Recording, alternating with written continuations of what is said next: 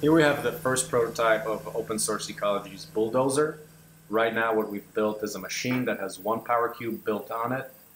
We have a second power cube on it for 54 horsepower. It's essentially experimenting with how the weight balance works on the machine before we build the good version.